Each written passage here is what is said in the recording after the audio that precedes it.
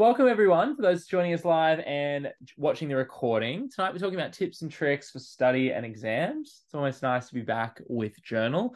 And tonight, my hope is that you get a couple of principles out of this. I'm going to share sort of 9 big ideas, but trickle in a few more as we go through around really practical and actionable things that will get results that you can do when it comes to study and when it comes to exams. So a couple of basic principles that we'll take through everything we're doing tonight. First one, I love this idea of just keeping the main thing the main thing. So if you're doing one task, and this is big, we'll talk about this in time management, just give that 100% of your attention. If you're watching the recording tonight or you're listening in, I would encourage you for the next hour or so just to take the phone, put it on silent, give you the main thing, give it your attention. We know that multitasking is a complete myth when it comes to cognitive tasks. So you can walk and you can talk to your mum, and you're like, Josh, I'm multitasking. But it's much harder. You can't talk to your mum and do your emails and post on social media, right? It doesn't work. So keep the main thing the main thing. The other thing, I love the second concept, safe is the new risky, that the biggest risk is not to take risks. So I'm going to encourage you as you go through tonight to think about some of these approaches as things that are a little bit different. They might run counter to some of the things you've heard before or done before, and they definitely would have if I heard them at the start of university in particular. So keep an eye out for RUSHCA, RUSHCA. I'm going to break 6 of the biggest myths of what happens with study and then what to do that's even better. Third, give. So one of the things I'm going to encourage you to do tonight, this might sound counterintuitive, so think about how you studying can help other people. So whether that's study groups, study buddies, posting notes, sharing with others, of course, ethically and not giving away all your answers to your assignments, but thinking about how actually helping other people can be one of the things that helps you the most. So with that, my name's Josh. I'm the founder of Campus Consultancy, and hopefully tonight we can share some really effective tips. Given that there's a relatively small group, I'll be talking a lot, so forgive me if from time to time I take a quick sip of water. So first thing we're going to look at is some of the challenges around studying and exams. Now, we know that these things are challenging. We know that they're stressful. And one of the things that I'd encourage you to think about is if you are stressed or you are worried or you are concerned, write it down. Just write it in the middle of the page like a big mind map and write down, I'm worried about this. I'm stressed about this. I'm feeling this. And then ask yourself, when's a time in your life when you've experienced that before and how did you handle it? Look back and think about when have I come up against stress or worry or concern before? And what did I do to overcome it? And you can also look at times and say, you know what, when did I not handle that so well? And what can I avoid doing? And that can be valuable too. And finally, you can say, well, what might I do? What could work? What's something that would give me the opposite of that emotion? So if the opposite of fear is feeling safe, you might go, what can I do to feel really safe? I know it sounds strange. When I was at university and I was stressed about exams, the way I would feel really safe is I'd put on my comfy sweater, I'd close the blinds, I had this study candle. I don't know how to study candle. I had a study candle, light a candle, I'd have a cup of tea, and I'd just put my head down and get it done. Like complete focus. I felt so safe and cuddled up in my room, and I'd just hook into a piece of work. And even to this day, right now, and I finished studying 10 years ago this year, it's crazy. I still use that technique. If I'm ever worried or concerned about something, get up early, draw the blinds, I have my candle or my lamp, whatever works. I make a cup of tea, I go through the same process, and I just focus on that main thing. So if you're experiencing any fear or worry or concern, it's totally normal, right? Normal, but not ideal. We don't want you feeling that way. There's nothing wrong with feeling that way. We don't want to feel that way if we can avoid it. So just ask yourself, what am I feeling? When have I overcome it? What could I do to overcome it? And then what's the opposite of that emotion and how could I feel it? Feeling nervous? Well, what if I felt excited? Feeling worried? What if I felt joyous? What are the things that you could sprinkle into your day to make sure you're feeling the way you want to feel when you're going into study? Now, I'm going to share with you 5 things. So I think all things in life affect everything else. That what's good for study is also really good for your career. And I bet if I asked you, why'd you come to uni? You'd say, well, to study and get it to pass. Okay, great. Or to thrive, Well, why'd you do that? Well, I want to get a degree. Great. Well, why'd you do that? Well, I want to get a job. So if the point of study, ultimately, if you follow the logic chain along, is to get a job, why not focus on how studying can get us a job right from the start? And to do that, I'm going to focus on what I call the Future 5. Now, these are 5 of the top skills that employers are looking for right now in the Australian workforce.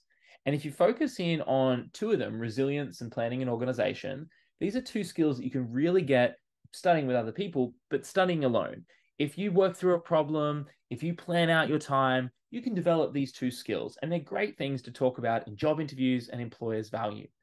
But you can develop those as well as 3 other skills: communication, teamwork, and interpersonal skills, which is like building relationships, if you learn to study with other people. And one of the things that benefited my studies and my academics the most when I was at university, right through to getting a first-class honors degree, I finished my honors thesis 6 months in advance. In my final year as a president of an engineering club, knocked off my honors thesis, and I worked 36 hours a week, and my grades went up. And the reason I tell you that is not to impress you or to brag, but to tell you that none of that worked when I was studying alone, because I could only use my own level, my own experience, my own patience if I was getting it wrong. So one of the things I'd really encourage you to think about as we go through today is, how can you share this video? How can you share this PDF? How can you get it out to your friends and say, hey, what if we tried some of this stuff? And what if we did it together?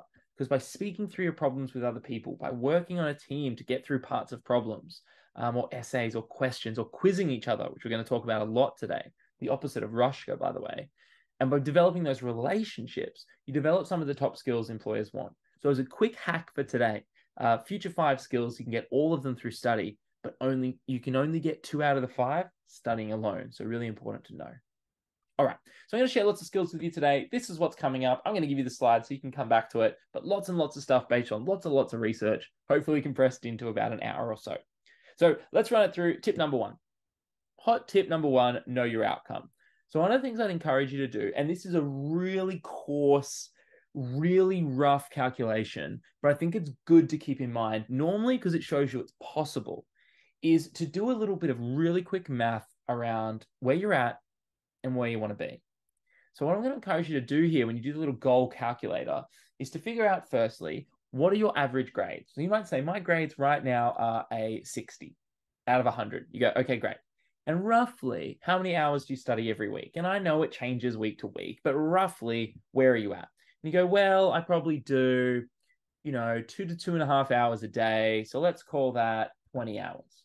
And we go, okay, great. Now, for some of you, that might be way more. Some of you, it might be way less, right? Let's even get a simpler hour. Let's say 1.5 hours a day. So it's 10 hours. You go, look, I study every day. Sometimes I study a couple of days. Sometimes I don't study at all and I binge it on the weekends, but 60 out of 100, and I study 10 hours a week. The next thing is, what do you want your goal to be? I think you're only limited in life by 2 things: your goals, your ambition, or your effort. If our effort meets our ambition, we can do amazing things. Meets our ambition, we can do amazing things. But if our ambition is huge and our effort is really small, we tend to be disappointed. Likewise, if our goals are really small, but our effort's really big, we get them done quickly and then we're bored. We've got too much time on our hands. And a quick little reframe there. If you're ever bored, ask yourself, is my ambition not big enough? If you're bored on the weekend, go, did I not set a big enough goal this weekend? Because if your goal was to find a new house or find a new job or fall in love, something that takes a little bit of time, I'm guessing you wouldn't be bored by 10 a.m. on a Saturday. So if you're ever bored, it means there's more effort than there is ambition, and you can flip that around. So the next step then is, okay, well, what do we want our average grade to be? Which I've got as a G here. What is our goal grade? And you might go, you know what, Josh, I really want to get from a 60 to, I want to get to, let's say, a 72. I want my grade to go up 20%, right? I want to just add that little bit more, and I think I can do it. If I get over a 70, that'll qualify me for an honors degree, and that's where I really like to be. Now, again, you can pick anything. You could have picked a 90 here. You could have picked a 61, anything in between. But I'd encourage setting those goals at 10, 20, 30% higher is a good place to start, because it'll show you it's possible. So let's say 72, 20% more. Now, our next question then is, well, how much do I need to study to get there? So I'll give you this quick little formula, and it basically is just a scaling formula, but it encourages you to figure out how much would be required to get there, and it adds in a factor of safety. Now, the factor of safety is designed to get you to do a little bit more than what linearly you'd think you would need, based on the fact that often there's a diminishing returns. You don't need to worry about that, just plug in the formula. So let's see how we go. If we type in 1.2 times, probably should have kept the numbers here. That's all right, we'll see how we go. B was 10 times 1 plus goal minus actual, 72 minus 60, divided by actual, divided by 60, we're going to come out with, this just happens to work out at 12 times 1.2, trust me on that one, equals 12 times 1.2, which roughly works out to 13.3 hours. Now, always round up, so let's call it 14 hours. So what we've got here is, the thesis is, if we want to go from a 60 to a 72, that we're going to go from 10 to about 14 hours. And you go, Josh, surely that's not possible. But remember, that's every week. That's per week. So if you do that over 10 weeks of a semester, plus a couple of weeks of exam prep, plus a few weeks of exams, say 15 weeks, That's 15 weeks times 4 extra hours equals an extra 60 hours. Now, if you add that up and you think, well, I'm only doing 10 hours a week to start with, you might say that's 50% more, right? Because 10 to 14 is nearly 50%. So that's an extra 60 hours. Now think about this. A university subject is pegged at about 100 hours worth of work. So I've designed and lectured university subjects before. And when you're designing it in terms of course material, homework, etc., you get it to where you think it's about 100 hours, roughly. So if you do an extra 60 hours of study, which is just 4 hours a week, you're doing almost an entire extra university subject worth of work, but you're pointing it at the subjects you have. Hence, the theory is grades go up. Now, you can apply this yourself. It's really, really simple to do, but basically figure out what the percentage increase of your grades is, times it by 1.2. It's going to tell you how much you need to study. Then next thing I'm going to encourage you to do, hot tip number 2, is to track this, is to figure out where I'm at, where I want to be, how much extra time it is, and we'll talk about time management shortly. But the next big thing is to track it. And this is based on a bit of research that came out of Deakin University in 2020. And what the research shared was in just 5 or so minutes a week, students were able to increase their grades by 17%. Yep, you heard that correct. Their grades went up 17%. So that's like going from a 70 to an 80, roughly, in 5 minutes or so a week. Here's what they do. What they had to do at the start of the week, roughly, I'd recreated it for a program we ran, but this is roughly what it looked like. The start of the week, one on the left, they said, what's your name? What's your goal for study this week in hours or outcomes or something like that? And then just, yes, I'm committing to achieving this. Then at the end of the week, they said, did I achieve the goal? Yes or no? Did I study the hours I wanted? So say 14 hours from the previous example. And what worked well and what will I do differently next week? So if you say, yes, I studied my 14 hours, what worked well? Well, I was in my bedroom or I went around to a friend's place and we studied together. That worked well. But you might say, what didn't work well? If you only studied 2 hours and you wanted to study 14, it clearly didn't work. So the art of this is saying, what didn't work? Well, I went on TikTok or YouTube or I was gaming too much. You go, okay, great. So what are you going to do differently next week? What are you going to change? And the beauty of this process was it's not like everyone's grades went up instantly, but when they did this every single week throughout a semester or trimester, technically at Deakin, grades went up 17% just by saying, how much am I going to study? It's kind of like making a promise to yourself and then tracking it each week. So as a really simple hack, if you get nothing else out of this session, write down how many hours you want to study, schedule it in your calendar, reflect at the end of the week, keep trying to improve week on week. And remember, we're not trying to do more and more and more. We're just trying to hit the goal. If the goal is 14 hours, then that's what we want to hit. And we want to do that routinely. Third step, we want to schedule time and use our calendars. So I said we talk about time management. Now I'm going to share something that looks like a horror movie in a second. And this is my calendar from a couple of years ago. So don't freak out if it looks kind of crazy. We're down now. And by the way, this took me years to figure out. Even after I was teaching this sort of stuff, I'd done it through uni. I perfected it as a student, but I was building a business at the start. I was working 6 or 7 days a week. Now we've got that down and we've done this routinely, working between 3 and 4 days a week for the last 2.5 years, 2.5 years now. Now that's even starting a family, getting married, having a baby, all that kind of stuff. We've still managed to keep it between 3 and 4 days a week. So what I'm going to show you looks crazy, but one of the things I want to get through is you don't have to do it like this, but I want to show you what is possible when you really start to think about your time. So this is my crazy calendar, right? Now, the thing I want to show you here is if you don't use a calendar, I encourage you to start. I didn't really start using a calendar like this specifically until my final year of uni when I was really busy. And I learned a really valuable lesson. If you want to get something done, give it to a busy person, because a busy person is very quick to say yes or no. And if they say yes, they either do it or they schedule it. So for me, running a business, doing all this stuff, I don't have to-do lists. I have an inbox, which I treat as my to-do list. And I either read the email and write back, or don't write back if I don't have to, or I read the email and I schedule it in my calendar for what I'm going to do. So if I know that I want to do something, it's in my calendar. I don't try to remember it, I schedule it. So this week that you see here, one of the things that I've scheduled are all the different color codes. Now, my week didn't look like this at the start of the week because I update things as I go. But what I use it as a live document. It's on my MacBook, it's on my iPhone. And even though it's Google, it works on Android and iOS. It's completely free to use. Now, one of the things that's really important about this is I'm using different colors. So for me, running workshops are bright red. They're the number one priority. What comes next under that? The yellow tasks are the design and the admin. What comes next after that, not necessarily in priority, are meetings. So all the little purple dots are meetings for me. What comes next after that are travel and commuting. So this was, I think it was actually pre-COVID, this screenshot. This screenshot's from a couple of years ago, which is cool. It's cool to see. And all the travel was there. So catching the Sky Bus, flying to the Gold Coast, traveling, commuting, getting in an Uber, all those sorts of things were scheduled. And I knew that they were on there. So you'll see Wednesday morning, 7:28 Sky Bus scheduled from 7:30 to 8:30, right? Now, anything that needed to get done, including exercise, including self-care, family time, that sort of stuff was on there, as well as like peak social experiences. So you might notice Friday, Saturday, and Sunday, I've got dinner with Steph, my wife. And one of the cool things about scheduling that on there was, I don't have to schedule every meal we have together, but we made those things special. If we were going out and seeing friends, if we were doing something in particular, we scheduled them and we made a big deal of them. Now, for you, the red periods might be study, and you might not want to study all day Saturday and Sunday. That makes total sense. You might have a whole day, 2, 3 days, 4 days where you don't schedule a single thing. But if you are trying to get things done, scheduling it is one of the best ways to do it.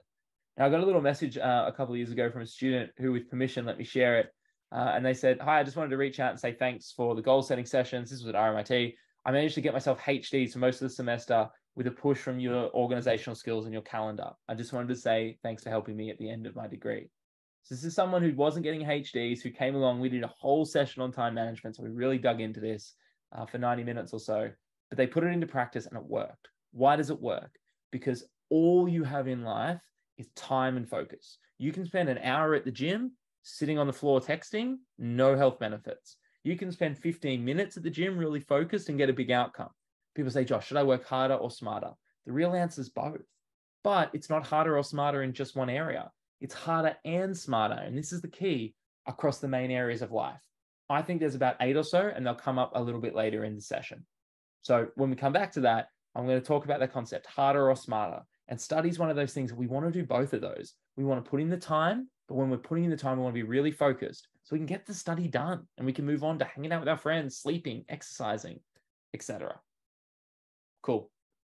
A practical way to start this, by the way, just design a dream day. So today's Wednesday. So if tomorrow was Thursday, for example, if you watch this tomorrow and the next day is Friday, etc., just think about how the day you want to have the day that's best for you. So for me, I know that now it's changed because I'm up at 6 a.m. with a little baby, but a great day is waking up at, say, 7 a.m. I love that feeling. And so for me to wake up at 7 a.m., I know at the very latest, I need to be asleep by about 10 p.m. because I like about 9 hours. So from 10 p.m. to 7 a.m., this is just for me, but I'm sharing it with you. I'm sleeping. That's what I'm doing. But what that leaves me with is 15 hours of the day. Is that math right? Yeah, 15 hours. So if I'm designing a great day, I'm going through this. And if it's my Thursday from in here, I'm saying, okay, I want to read for an hour, then I'm traveling, then I've got a couple of meetings throughout the middle of the day, then going to the gym. Then I did a TED Talk that Thursday. So practicing for the TED Talk, that's kind of a random thing, hence it's orange, and I don't do that overly often. And then I've got a dinner. So if I'm designing this day, I might go, this might be dinner, dinner, dinner, all the way through here. And then this is just like getting ready for bed, right? But I could also jump in there and do a big study shift, do a big work shift. I might say I want to just have some time off to read and I want to go to class here. The first couple of hours of the morning could be any particular activity, but I'm scheduling the day in chunks, just like you saw on the calendar, in pieces that make sense so that I know I can tick them off as I go. And the big one for that is study. So remember this tip from above. How much do I want to study? How much am I going to study? Once you've done that, schedule it, put it in your calendar, lock it in, and just move other things around it. All right, fourth tip, big one. We talked about this before, get a study buddy. So I think there are four different types of study buddy. 3 of them are good. Let's start with the one that's not good, the one that derails you. So the one that derails you on a performance motivation kind of matrix here, so that's what these sort of axes are, is a low performer who's not motivated. This is someone who doesn't want to do it, who's not doing it. Shocking for study. This is your friend who you go to their room and they're sitting around and they're gaming or they're doing that thing all the time. Not a little bit of the time, all the time. Now, it doesn't mean don't be friends with this person. Just minimize study time with this person. If that's your best friend in the world, go hang out with them if that's what you want to do. If they're the person you want to hang out with, just don't put your study time into that person. And remember, you've got lots of time in the week. If you've got 10 hours for study or 20 hours for study or whatever it is, don't spend those 10 or 20 hours with them because they're going to derail you. So avoid that, and you'll know that. It's not a criticism. It's just a fair judgment. If someone's not performing, they're not doing well, they don't want to do well, they're complaining about class, they hate their degree, they're not a good person to study with. Cool. Second thing, there's sort of group of people who you can teach. So I'll kind of do these in the order that I would suggest. So the ones that you can teach are okay as long as you're still progressing. So they're really motivated, their performance is just low. So this might be a friend who's studying with you, who's kind of struggling, like they failed a couple of semesters last semester or last trimester, but they say they really want to make an effort. They say, hey, do you want to study together? They're okay to study with. The reason they're okay is you can teach them, and teaching other people is a really great way to learn. So the biggest thing, as long as you're progressing, you don't spend all your time. For example, if you're teaching them concepts that were blatantly taught in class, but they didn't go because they were sleeping in, not a great person to study with.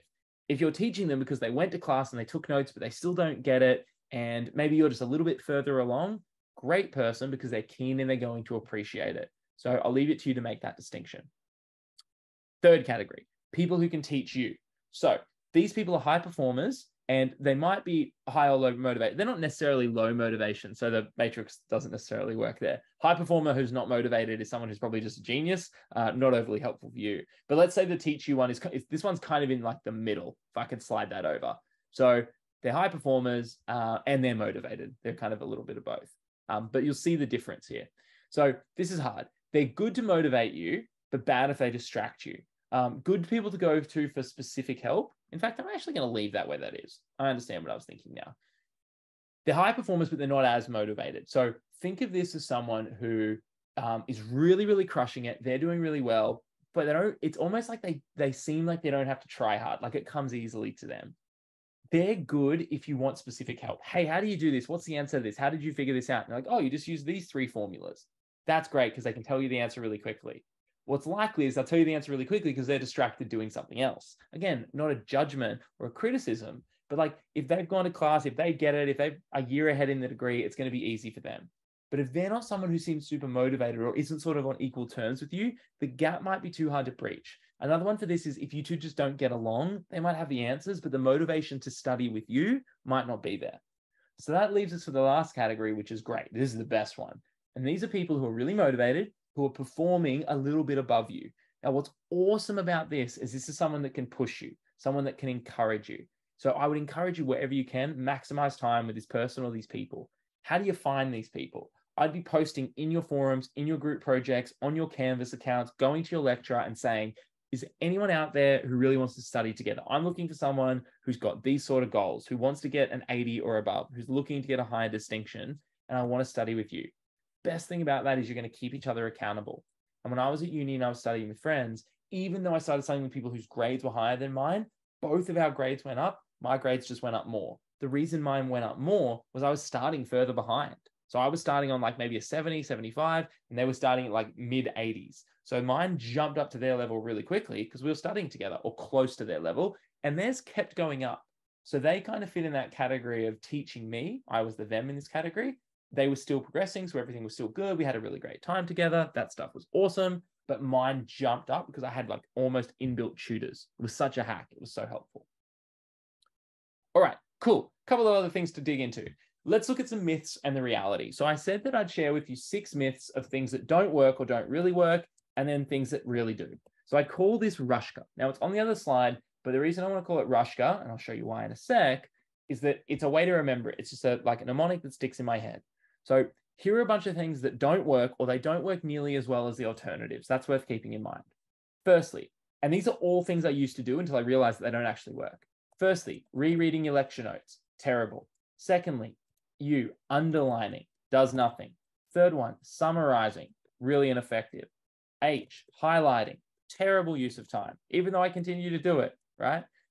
C, cramming, like just getting it all done at the last moment. And the A, all-nighters. Now, some of you might look at this and go, oh my goodness, Josh, I do all of those things. So did I. Here's the problem with doing those things.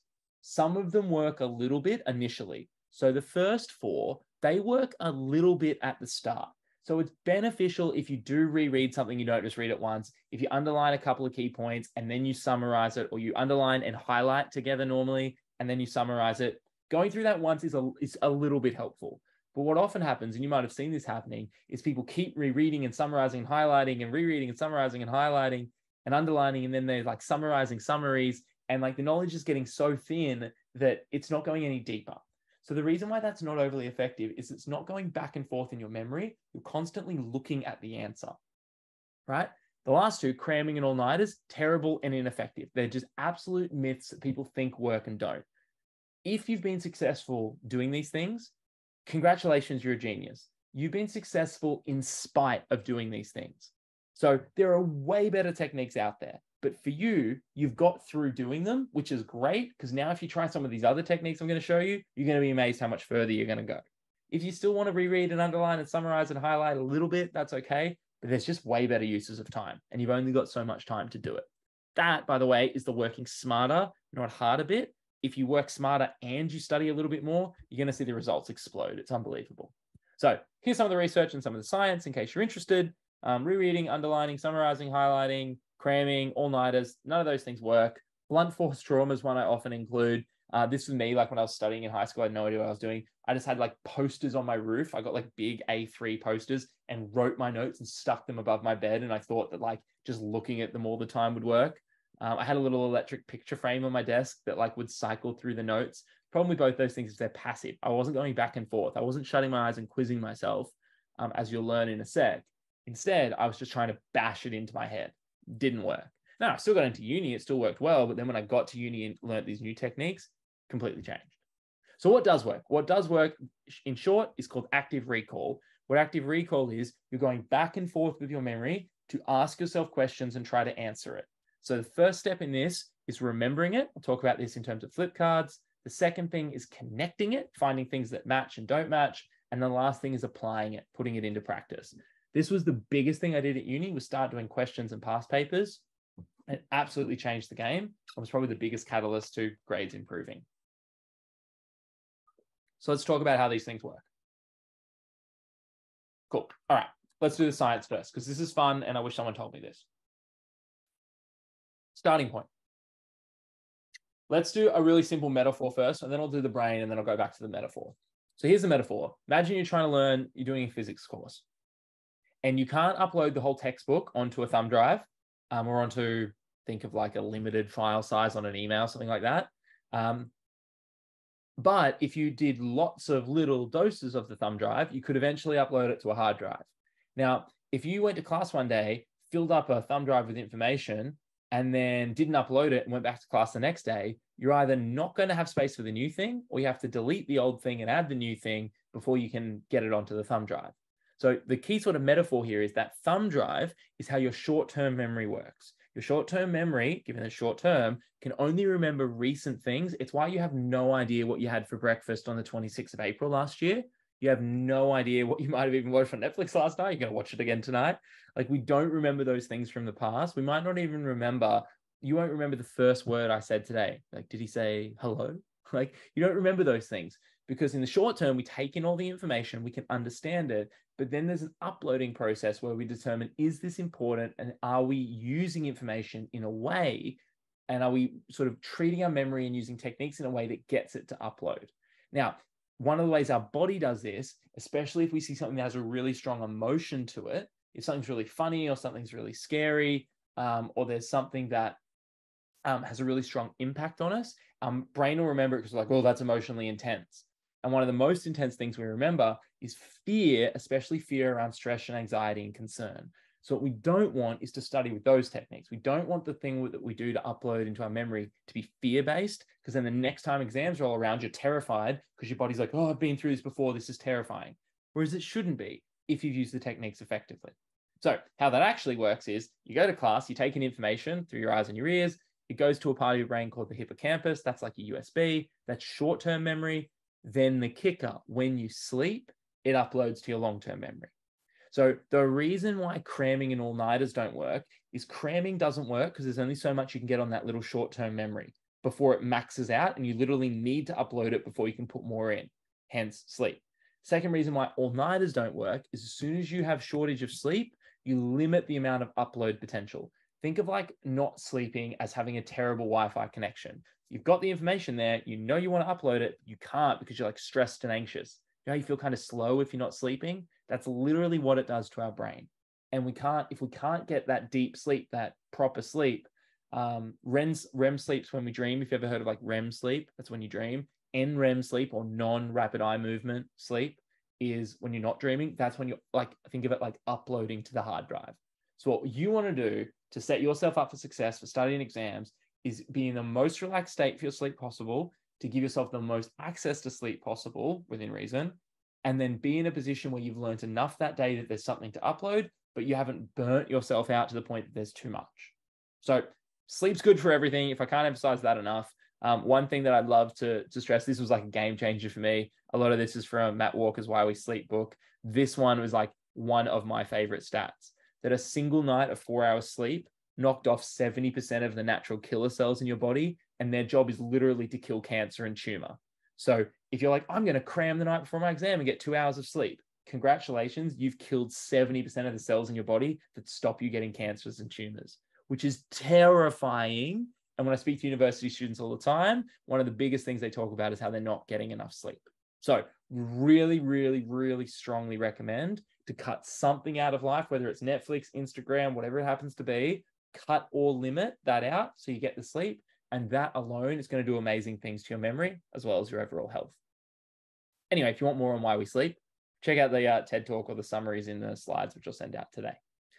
So if those are the myths, what's the reality? What actually works? 3 things: remember, apply, and connect. Here's how they work. So the first one is, and the slides are here so you can dig into them more in more detail, remember. So what we want to do, the first point, is rather than just have the information go passively in, we want to go back and forth with it.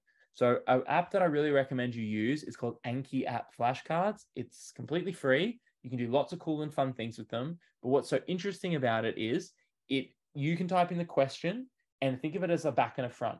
Now, once you create it, you can have a guess, answer it on the back, and say whether you got it right or you got it wrong. Now, the cool thing it does down the bottom here is the fail, hard, good, easy. If you ask it a question and you get it wrong, then you say fail. It's going to give it to you again. If you get it right, but you're like, oh, that was hard, I kind of had to guess, it's going to give it to you a few more times. If you got it right, you were pretty confident, but there was one or two you're iffy on, you might say good. And if you got it right and it's super easy, if I said, what's 2 + 2? You're like, Josh, it's 4.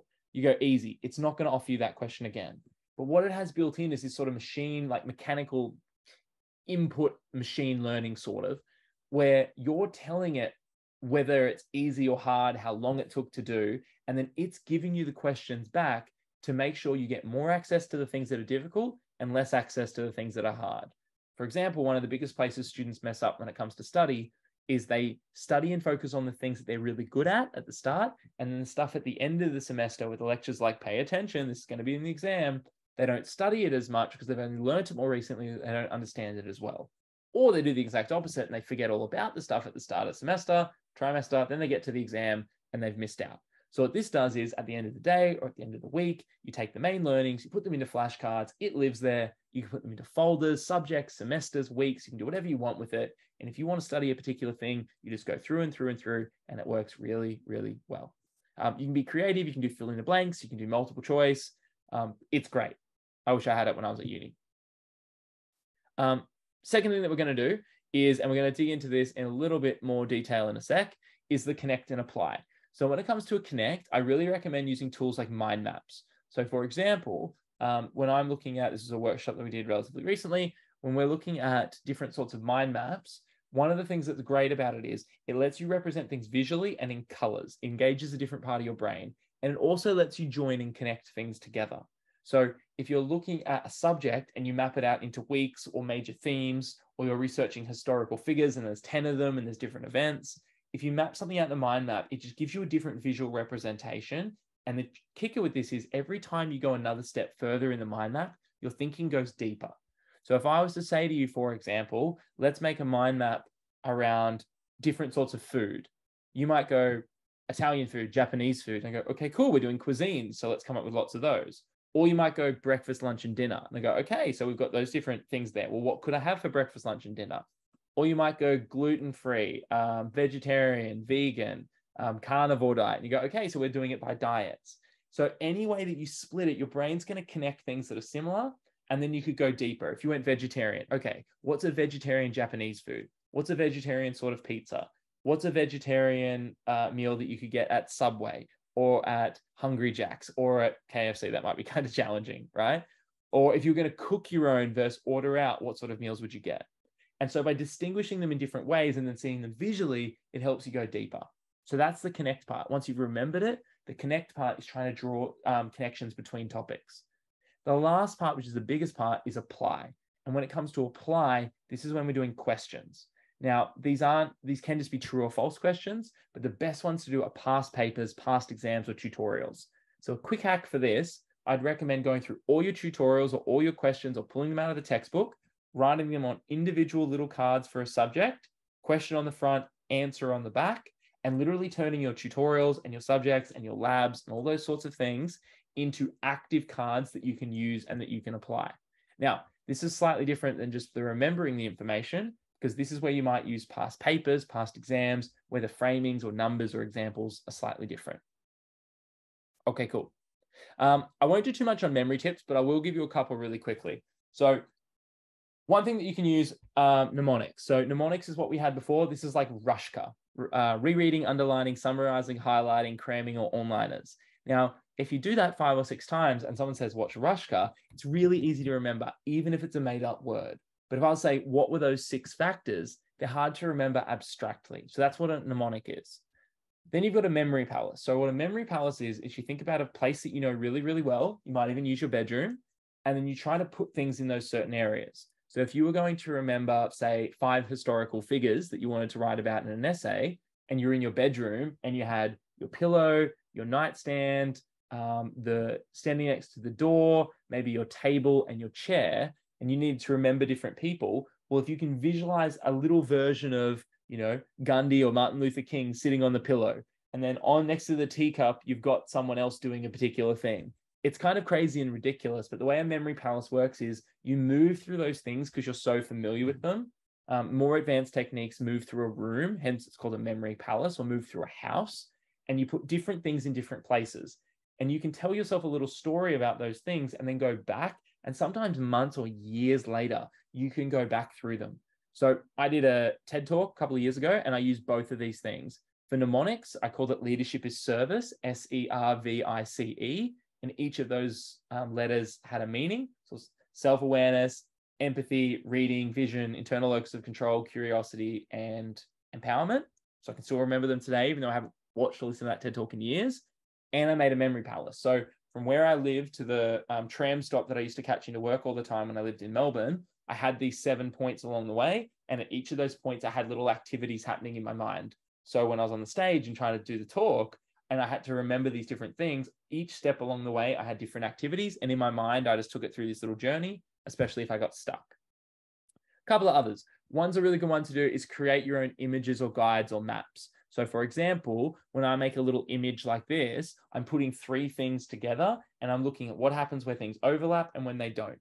So by creating Venn diagrams or mind maps, they're really good for images. And the last one, metaphors or similarities.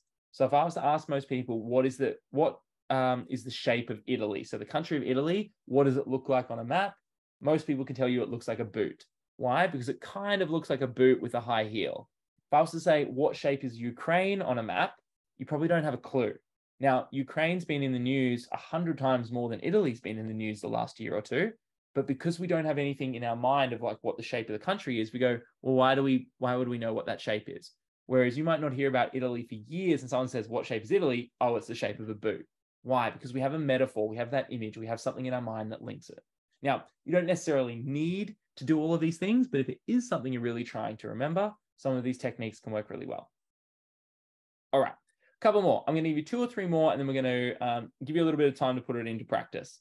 So number 8. Number 8 is a big one, and it's about focus. I said at the start, keeping the main thing is the main thing, the Brendan Burchard quote. So a big one for this is removing apps or scheduling no screen time. Now, this is some data that's a couple of years old. You'll notice it's from 2018. The numbers have gone up massively. So 4 or 5 years ago, people were picking up their phones about 60 times a day and spending about 3 hours, 15 minutes on it. I was looking at some research this morning from 2023, and it said people spend nearly 5 hours, 4 hours and 54 minutes in Australia on their phones every day. Now, that's an obscene amount of time to be looking at something that probably doesn't have your lecture notes on there. So one of the most powerful things you can do, if you've got apps on there that you know are distractions, either one, delete them, or if that's too crazy, turn off the notifications and the badges so you don't see any little red circle with a number in it. Turn off anything that beeps or buzzes.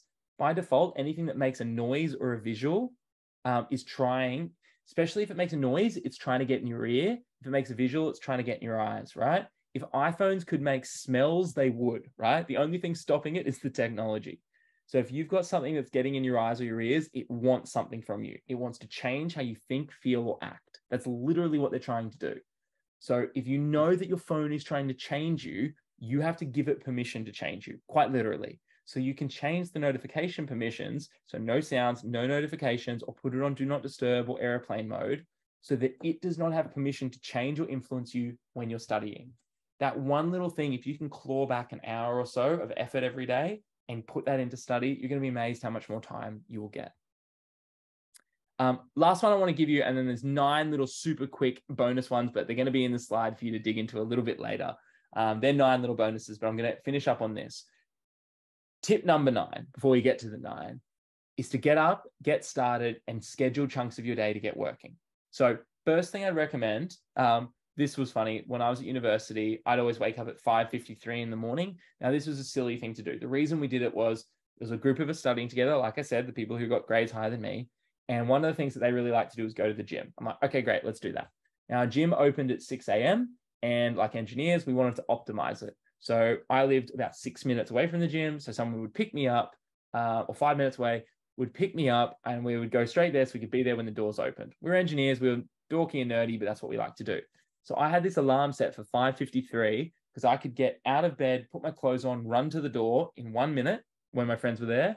And by the time I was downstairs, they were there to pick me up. And especially in Sydney, it was cold in winter and we didn't want to be standing out in the cold.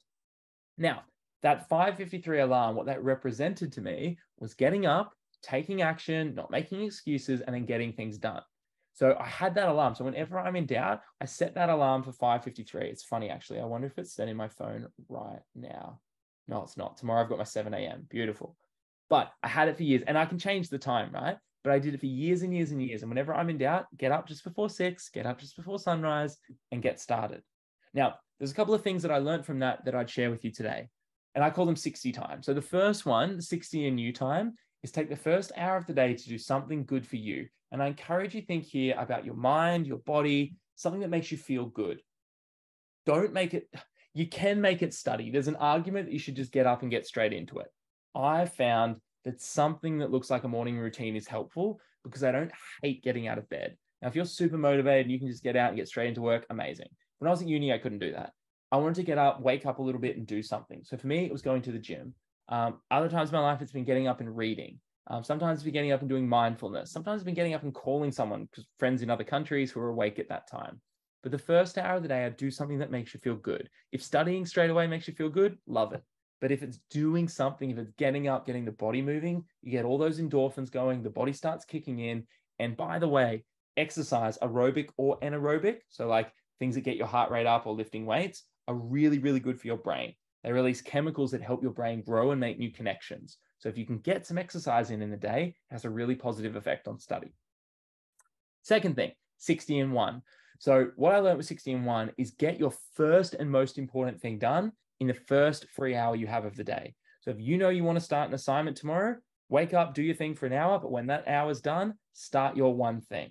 If you know that you really need to send a job application tomorrow, get it done first thing in the morning. If you know that you really want to, whatever it happens to be, study a particular subject, get it done first thing in the morning. And it's amazing how good you feel if the first hour of the day, 8 a.m. to 9 a.m., you exercise. If by 9 a.m. to 10 a.m. you do your one thing, you get started on something and you've made some progress, by 10 a.m. you've exercised and spent an hour on your number one goal. It's incredible how good you can feel. Now, once you've spent that number 1 hour, you've still got the rest of the day, right? Lots and lots of time. And that brings us back to the tip before of designing your dream day. So if this is gym or yoga or whatever it is, and then this is, 1 hour on assignment due next week, you might jump in here and go, okay, I'm going to have a little break. But maybe after you have a break for an hour, you go, okay, I can keep doing that assignment. And then you do that for another hour or two and you go, I'm going to have lunch now. And then you go out and you see a friend. then you're with them for, 2 or 3 hours. Then you get back an hour before dinner and you go, I might do another hour on that assignment. I'm feeling good. And what we find is throughout the day, you've managed to stack up 3 or 4 hours working on that assignment because you started getting a little bit of momentum. I had a day like this exactly today. I had something I needed to do. I worked on it for an hour and I had 2 or 3 breaks throughout the day that I was like, I'm just going to keep working on that. I'm just going to keep working on that. And the result of that is I'm nearly finished this thing after 4 hours that's not due for another month. So those impacts that you get from building good habits at uni really trickle along into work and into life. Last one, 60 and wrap. This is something that I encourage you to do 1 hour a week where you sit down and you reflect on how you've spent your time. Now, a lot of the time tonight, I've talked about power of time management. It's a really big thing. Why? Because it's the unifier of all people on the planet. Everyone has 168 hours per week. Now, we've all have different lives and different things we have to do. But if you manage to use your 168 hours to the best of your ability, that is literally all you can do. If you sleep 8 hours, that gives you 112 hours in the week.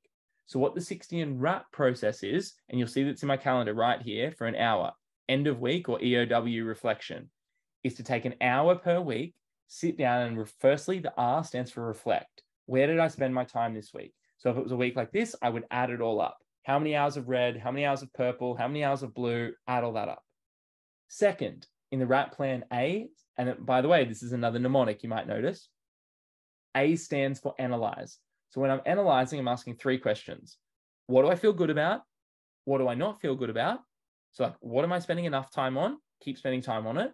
What do I not feel good about that I want to spend less time on? So less time on social media, perhaps. And what do I not feel good about that I want to spend more time on? And what I find is you can only feel good about things. And if you feel bad about something, you can only spend more or less time on it. So most people feel better if they spend less time on social media. Most time people feel better if they spend more time studying. So when I do the analyze step, I say, okay, which are the areas of life that are going good? Which are the areas that are not going good? And how do I reallocate my time? Last step, the P in the wrap process stands for plan.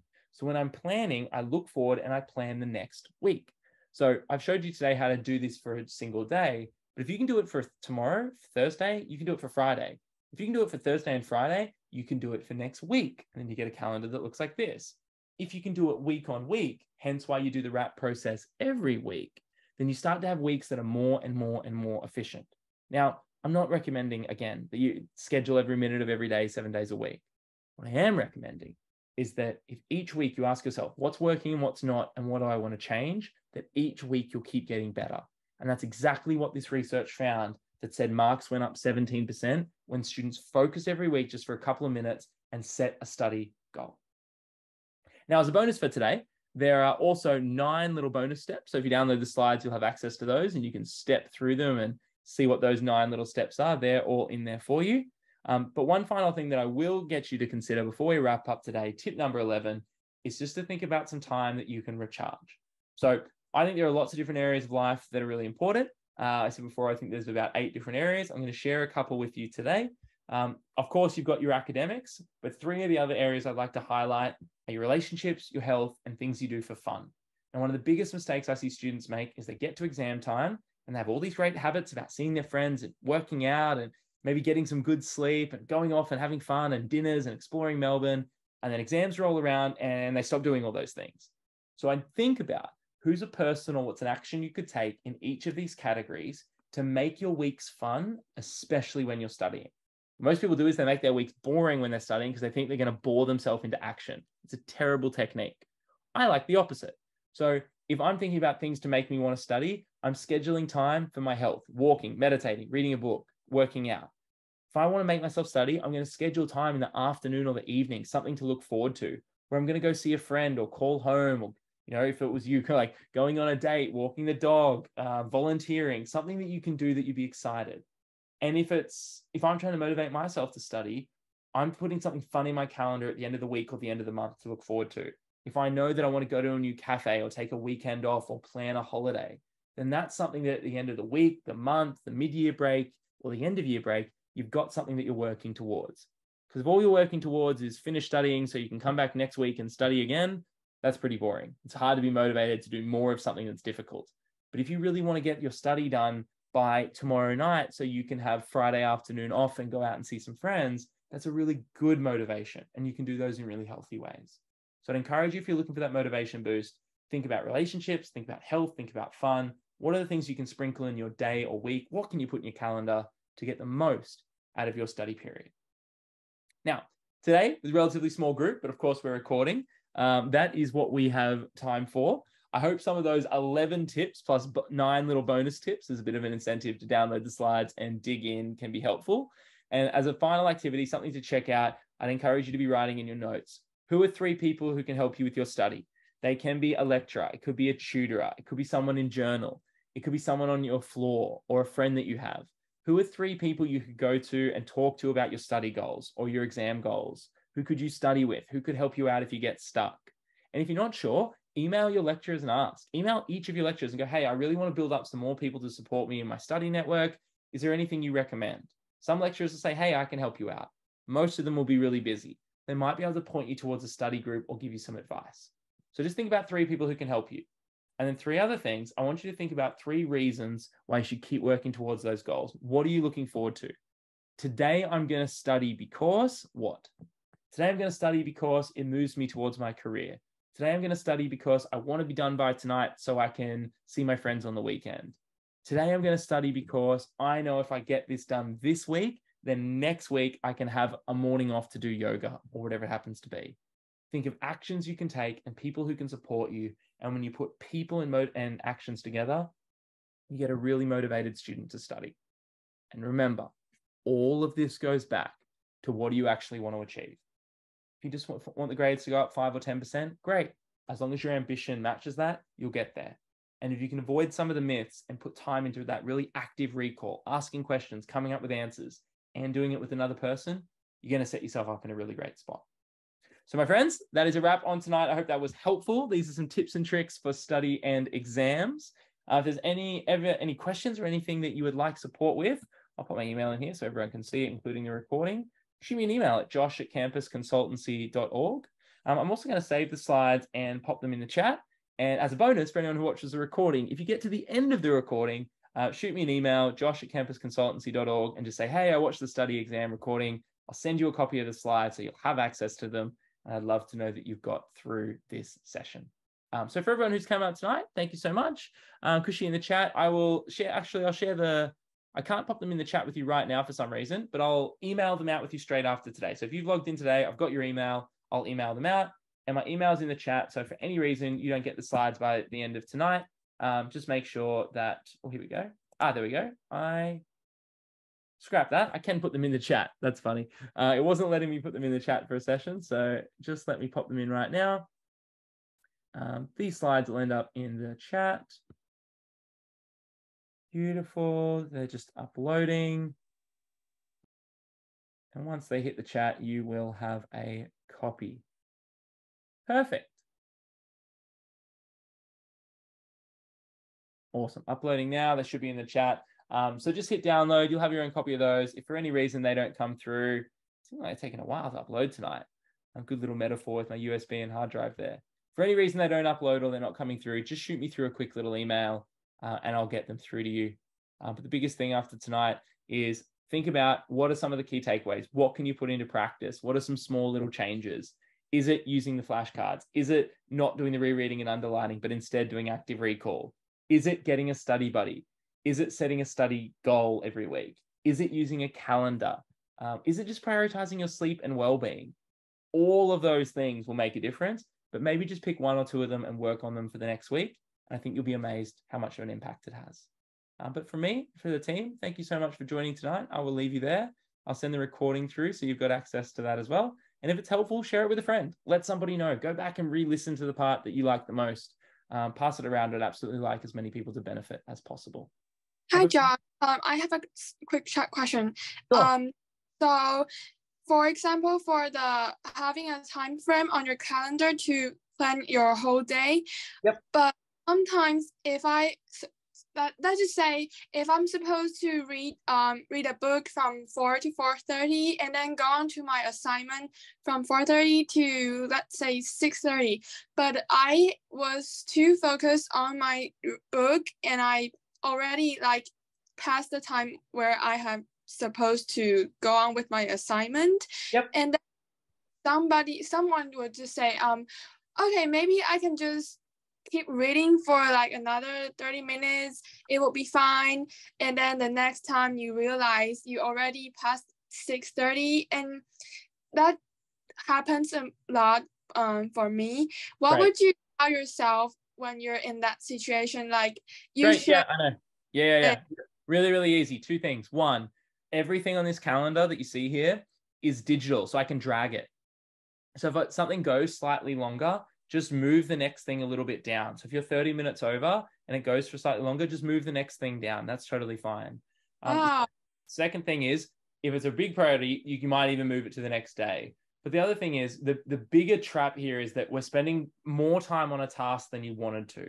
So if you're going to read for an hour, you're going to go on Netflix for an hour or have lunch for an hour, you might set a timer on your phone for 45 minutes or 50 minutes. And when that goes off, it's time to wrap things up. So it's really important that you develop the skill at doing a task for the amount of time you say you're going to do it for. Now, if you need more time, schedule it for the next day or schedule it for a little later or reshuffle something. But if you're in the workforce and you have a meeting that starts at midday and you started doing something at 11 and you got distracted and it's 12:15 and you missed that meeting, that's going to have a really negative consequence, right? Like in the workforce, we don't just get to be distracted or go for longer than we want. So the skill set that you're developing here is, if I say I'm going to do something for an hour, I'm only going to do it for an hour. Now, it doesn't mean you can't ever go over or under. That stuff's fine. But if you've got 2 or 3 big priorities in the day, I'd encourage you to make sure you hit those priorities. Like if you have to be at work at a certain time, be there. If you have to be at class at a certain time, be there. Everything else is a little bit flexible, because the last thing you want to do is be sitting down all day looking at the time, making sure you don't miss it. So 3 tips: use a digital calendar, move things around. 2, schedule the most important things and let everything else be a little bit more flexible. And then 3, if you are working on a task, set a timer or do something so you can stay committed to it. So you give it the time it deserves, but not so you go way over and you miss your next thing. Got it. Thank you. You're welcome. Awesome.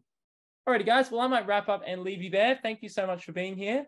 Looking forward to seeing you again. And if you do see an event popping up in the future with Josh or Canvas Consultancy, I hope to see you there. Thanks so much. Bye. Thanks, Josh. Thanks, guys.